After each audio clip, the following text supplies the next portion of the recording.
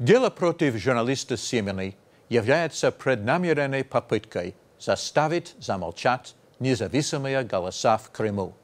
Другая цель этого дела – препятствование журналистской миссии Крым.Реалии, предоставлять широкий спектр новостей и информации жителям Крыма. Обвинения против Семены были осуждены широким диапазоном международных организаций, групп по правам человека, представителей парламентов и правительств.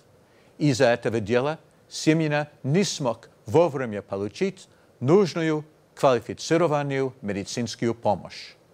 Приговор является менее серьезным, чем тюремное заключение, но он посягает на фундаментальное человеческое право на свободу выражений, нарушает международные нормы правосудия. Мы продолжаем считать, что обвинения против Семены не обоснованные. Этот приговор должен быть отменен.